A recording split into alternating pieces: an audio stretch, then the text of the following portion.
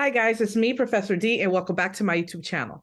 On this video, I'm doing another Kahoot, but it's a little bit different. This Kahoot is for the NP students, my students who are already registered nurses. They're trying to get that master's. They want to be a nurse practitioner. If you're currently in the program or you've graduated and you're studying for your boards, this is a great Kahoot for you. Now, this is going to be part one of a part two, maybe even three-part series of the respiratory system, because this video is going to cover a lot of, respiratory, but I haven't even touched on the meds like I need to. So the meds are going to be another Kahoot by itself. So I encourage you, if you want to be a nurse practitioner, watch this video and share it with someone else that you know that is in the program or wants to be in the program. It's great information that you will see.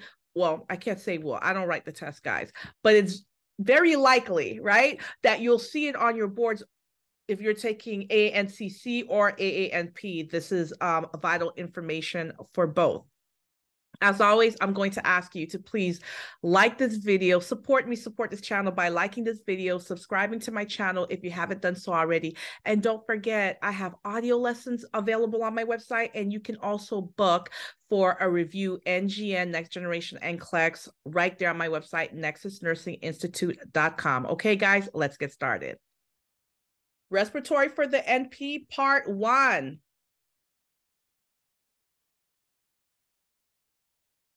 When a patient presents to your office complaining of a cough, what should be your first question? Is it productive? How often are you coughing? How long have you been coughing? Or do you feel a tickle in your throat? What do you guys think the answer is? Choose your answer.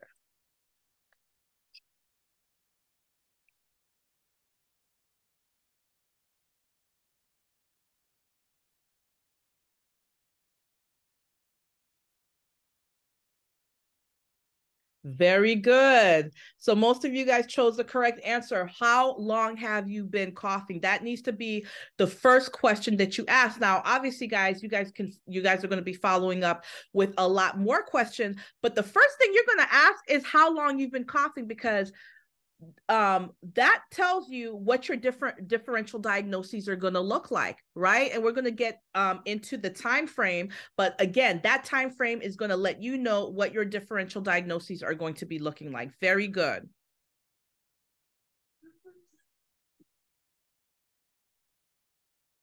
If the patient reports that the cough started less than 3 weeks ago, what would be your differential diagnosis? Select all that applies. Guys, don't forget how you treat select all that applies. You treat them as true or false.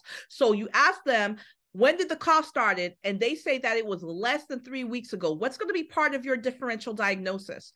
GERD, acute bronchitis, pneumonia, asthma exacerbation, heart failure, COPD exacerbation. Which ones are you going to choose? Again, this is a select all that apply.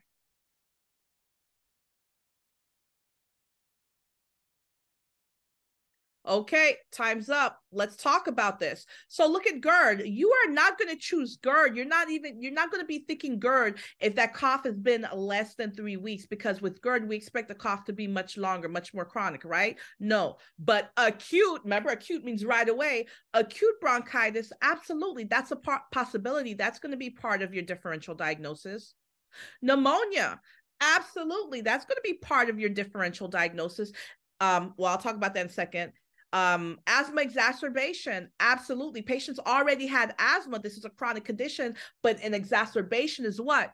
Acute. So you seeing this less than 3 weeks ago, it makes sense. Heart failure, no. Heart failure, this is a chronic condition. So a patient has heart failure, it's progressive, they develop a cough, but we're not going to see this right away like this, so false. And then look at COPD exacerbation, true. Again, COPD, guys, this is a chronic condition, but the exacerbation, that's acute, that's right away. So that's why the time frame makes such a big difference. Now, before I move on to the next screen, I want to say something else to you guys. You see pneumonia. So let's say you have your differential diagnoses, and like I said, pneumonia will be one of them.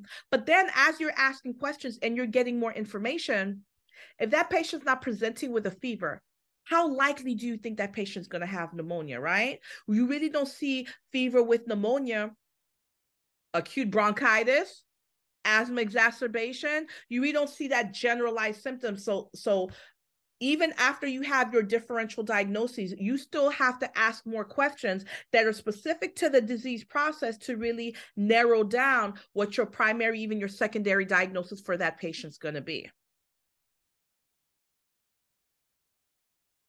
Oh, Yo-Yo, you're in the lead. Martina, you're second. Guys, I promise you, I'm not giving them the answers. They're doing this on their own. Those are my babies, so I'm so proud of you guys.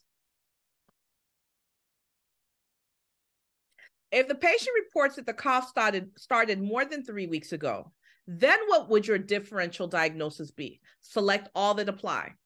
Lung cancer, chronic bronchitis, GERD, or asthma. I forgot this was a question because I would not have given you guys the answer. I literally just gave you guys the answer to this. So what do you think? If the cough was more than 3 weeks ago, what would be your differential diagnosis? Diagnoses, I should say. Lung cancer. Yeah, let me tell you something. When the patient presents with a long-term chronic cough and they're like, I've had this for so long and I just can't get rid of it. That needs to be part of one of your differential diagnoses. And then you're going to look at other things like, is the patient losing weight? Are they coughing up blood? Things like that. But absolutely, that's going to be one of your differential diagnoses. Chronic bronchitis. Notice I put that word chronic in front of bronchitis. More than 3 weeks, long-term, ongoing, absolutely. GERD. Yes, I already explained to you before. GERD, we see, and let me explain to you what happens with the GERD. So the patient will have reflux, and after a while of them having that reflux, guess what? They start to produce a cough because that hydrochloric acid that's been burning the esophagus for all this time, now they have a cough, right? And of course, asthma. Notice that we're talking about the cough that lasted for more than 3 weeks. It doesn't say asthma exacerbation, it says asthma. And guys, this makes such a big difference. When you are testing, please read very carefully and pay attention to the wording because it makes such a big difference.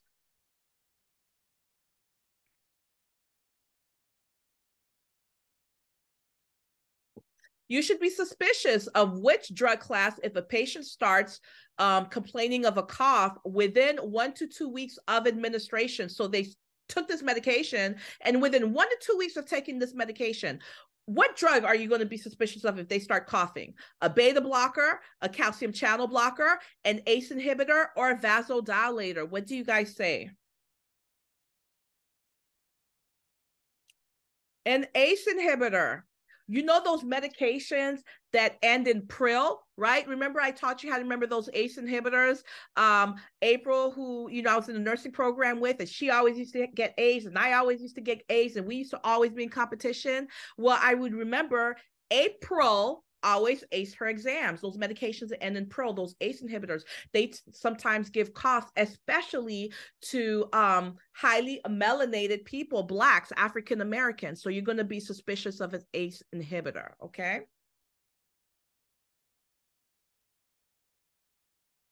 Yo-Yo, you're on fire. If the chest x-ray shows consolidation, or you hear dullness upon percussion of the lungs, or breath sounds have been decreased, what are you going to suspect? Bronchitis, pneumonia, emphysema, or lung cancer? What do you guys say?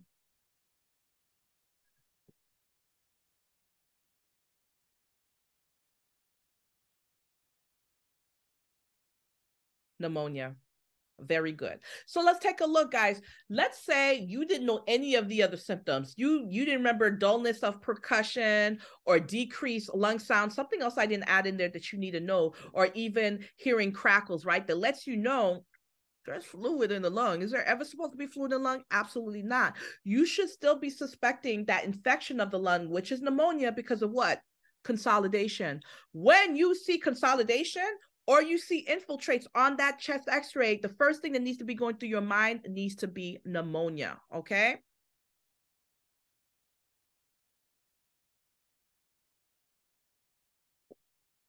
All right, select all that applies. What patient teaching should you provide for the prevention of acute bronchitis? Smoking cessation, avoid known respiratory irritants, treat underlying conditions such as asthma or GERD, get the annual flu shot, take cough suppressants for nighttime relief, Take antibiotics if bacterial. What do you guys say? What patient teaching should you provide for the prevention of acute bronchitis? Nobody's answering, guys. I have like a lot of people in the room and only 5 people are answering. Really? So let's talk about this. Smoking cessation, absolutely. You want to prevent acute bronchitis, teach them to stop smoking because smoking is one of those risk factors. Avoid known respiratory irritants such as smoke. That is a respiratory irritant. Excuse me. That will help to prevent acute bronchitis. Treat underlying conditions such as GERD, and put that patient on an asthma medication plan to treat asthma or the GERD that they have. That's going to help prevent acute bronchitis. Yep. Teach them to get their flu shot every flu season. That will help prevent bronchitis. But look at this one. 7 of you guys chose take cough suppressant for nighttime relief. Let me tell you something. Even if an answer choice is beautiful, because look at this answer choice. You're teaching them to take cough suppressants for nighttime relief. That is a fine teaching to teach a patient who's coughing, who already has bronchitis. But look at what my question's asking for. It says prevention. Patient doesn't have bronchitis yet. We're trying to prevent them from having bronchitis. We're trying to prevent them from that excessive cough. You have to read carefully. Look at the other wrong choice. Take antibiotics if it's bacterial. Well, that's great advice for the patient that already has acute bronchitis and the underlying nature is of bacterial nature. By the way, guys, bronchitis is usually viral, and that's why it's self-limiting, right? It's very short, right? But if it's of a bacterial nature, of course, you're going to teach a patient to take the antibiotics. But again, the question is talking about prevention. You guys have to read very carefully because you can know this information, but just reading too quickly and you'll get the answer incorrect. What is the mainstay treatment for all categories of persistent asthma? Xanthines, leukotriene antagonists, anticholinergics, or inhaled corticosteroids? What do you guys say? I want everyone participating. There's more than 4 people in this room. Let's keep going. I want to see more answers. Come on, guys. Very good. Inhaled corticosteroids. So you have a patient, and look at this word, persistent. That means we've gone up every level and the patient's still having these symptoms. What is the mainstay? What do we know for sure? If they don't get anything else, they're going to get this, and it's going to be your inhaled corticosteroids.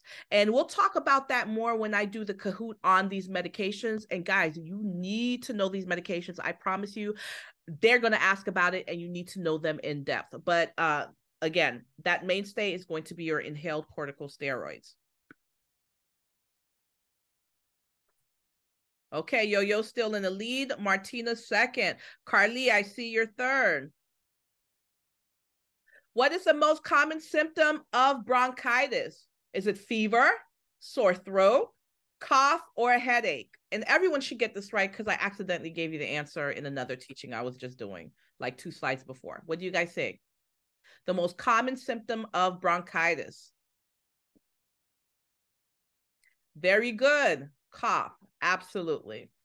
Matter of fact, if the patient presents with a cough, but they have a fever, sore throat, headache, you're going to have some other differential diagnoses. You're not even going to be really thinking bronchitis.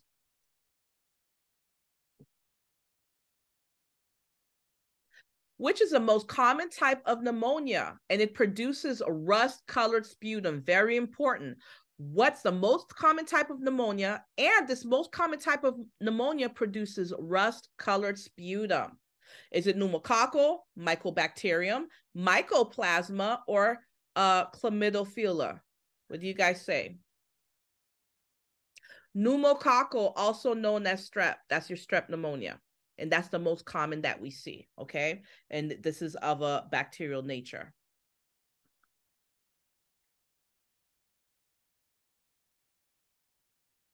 True or false? The Prevnar PV7, this is the pneumonia vaccine for children. True or false?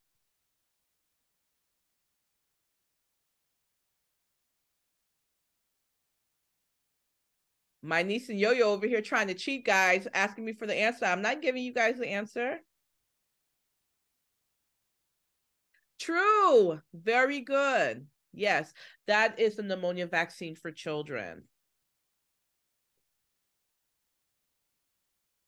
Which diagnosis should be considered in any patient that's older than 40 years old, they have a chronic cough, sputum production, dyspnea, and they have a history of smoking? Is it going to be asthma, COPD, pneumonia, or bronchitis? What do you guys say?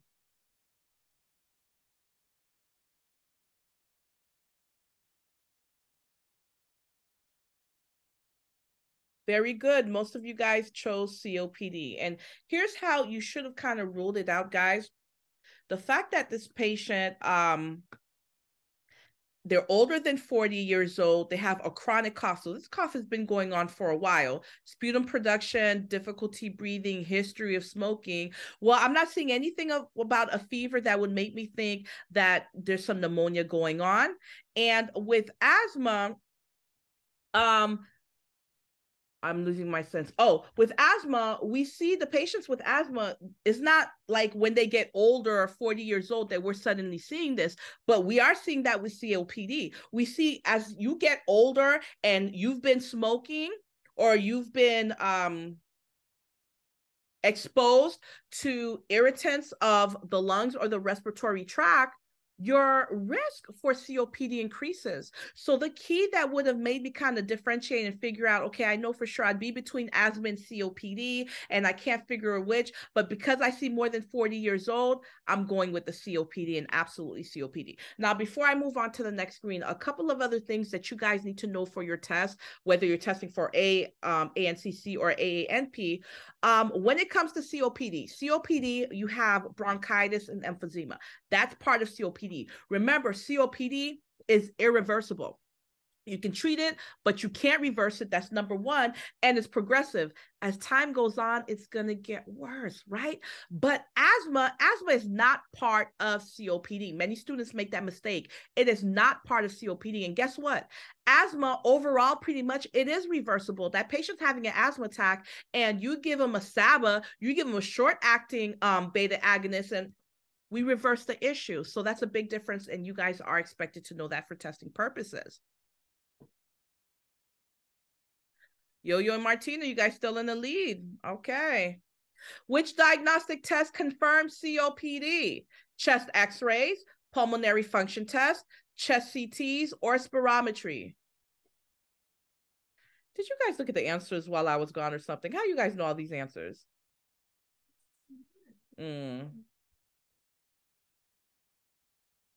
What do you guys say? What's your answer? Pulmonary function test. Yep.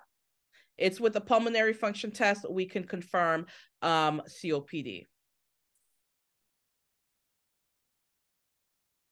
Oh, Carly, I see you creeping up on Yo-Yo. What are the symptoms or clinical manifestations for COPD? Select all that apply. Again, how are we going to treat select all that apply? We're going to treat it as true or false. History of smoking, decreased breath sounds, wheezing, barrel chest, use of the tripod positions, crackles in the lung bases. What do you guys say?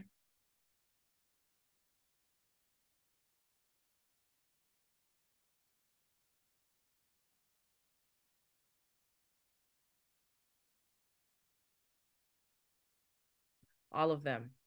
Every single one of them. You're going to see that history of smoking that increases the risk for COPD significantly.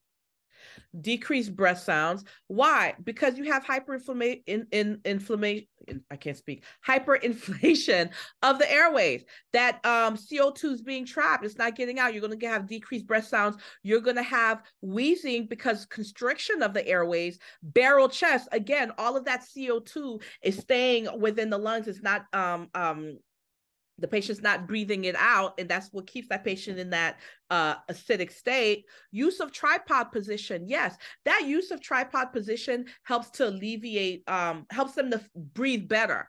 Why? Because it helps the lungs to expand just a little bit more, helps that diaphragm to come down just a little bit more so that the lungs can expand, and crackles in the lung bases. Are we ever supposed to hear crackles? Absolutely not. But in those COPD patients, it's very common that we do hear it, all of them. True or false? FEV1 FVC ratio of less than 70% confirms the diagnosis of COPD in the symptomatic patient. Is this true or is it false?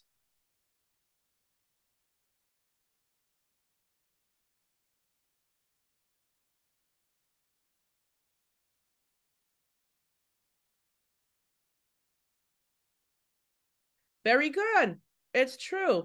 And let me show you guys something. This is our key word, symptomatic.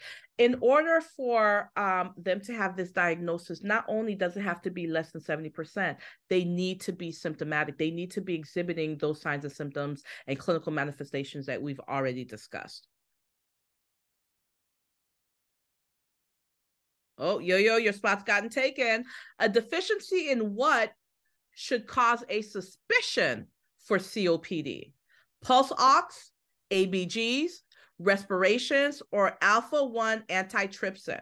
If the patient doesn't have enough of what are you going to suspect COPD for?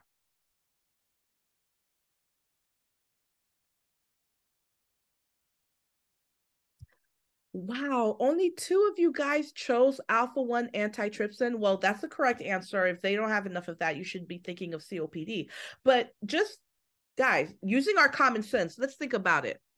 How are you going to have a deficiency of pulse ox? Your pulse ox may be low. Normal is 95 to 100. Preferably, we want it 98 to 100. It could be low, but how are you going to have deficiency of a pulse ox? How are you going to have a deficiency of ABGs? Your CO2 may be low, your oxygen may be low, your bicarb may be low, but how are you going to have a deficiency? And same thing with respirations. Even if you didn't know what the answer was, guys, it still should have led you to your alpha-1 antitrypsin. And by the way, make sure that you guys know this marker. You'll most likely see it again.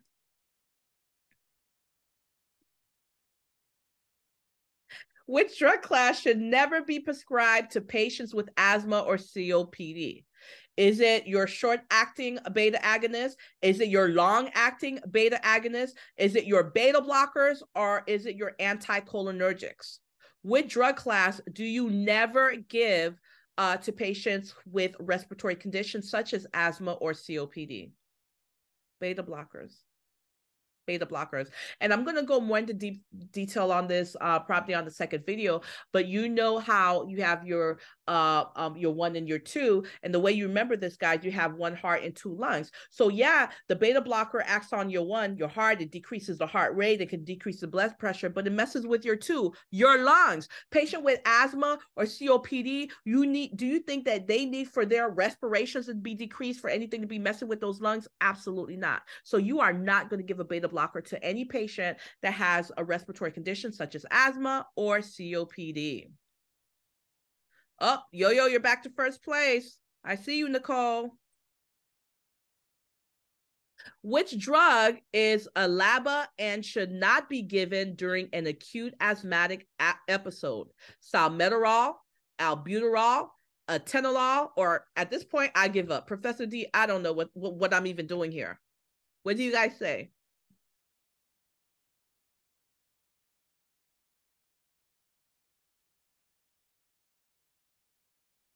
Well, very good. Most of you guys chose the correct answer, salmeterol. So salmeterol is a long-acting beta agonist. So if a patient's having an acute attack, they cannot breathe, their airways closing up on them, you better not give them a LABA, because by the time that LABA starts working, they're going to be under 6 feet under the ground. You have to give them a SABA, a short-acting beta agonist, right? And so salmeterol, that is an example of a LABA.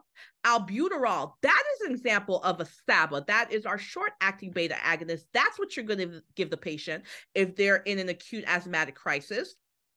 Atenolol, what's that? That's a beta blocker. And then two people chose I give up. Don't give up, guys. There's only one more question left. Don't give up.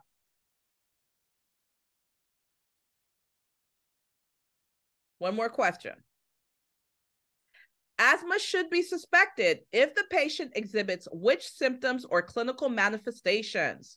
Select all that apply. This is a select all that apply, guys. Fever, cough, wheezing, shortness of breath, chest tightness, headache. When are you going to suspect asthma? What clinical manifestations would you see to make you think, okay, I think I'm going to give the diagnosis of asthma to this patient? This is a select all that applies. All right. So 2 people chose fever, but I don't know why they would choose fever, because at the very first slide, I explained to you, I said, when it comes to asthma, we don't expect that patient to exhibit a fever, because remember, asthma is hyperconstriction of the airways. It has nothing to do with infectious process. We don't expect that patient to have a fever, but a cough, absolutely. With hyperconstriction of the airways, we may see cough, we may see wheezing. Shortness of breath, yeah, they can't breathe. Chest tightness, absolutely. Headache, no, you don't expect to see a headache or a fever. Okay, let's see who won this Kahoot. 3rd place. Yo, I'm so proud of you. Good girl. Good girl, honey. Nicole. And 1st place. Congratulations, Nicole. Carly, congratulations. Oh my gosh, you guys. Oh, runner up, my baby Martina and Missy, number 5. You guys did a great job, and I promise I'm going to keep them coming, more to come. Please, guys, share this video with anybody you know that's in the program to be a nurse practitioner, or they would like to be a nurse practitioner. They want to learn about these disease processes and the medications. Guys, please don't forget to like this video, subscribe to my channel if you haven't done so already, and also on my website, Nexus Nursing Institute, you can book for an NCLEX review for RNPN, and you can also get yourself an audio lesson, nexusnursinginstitute.com.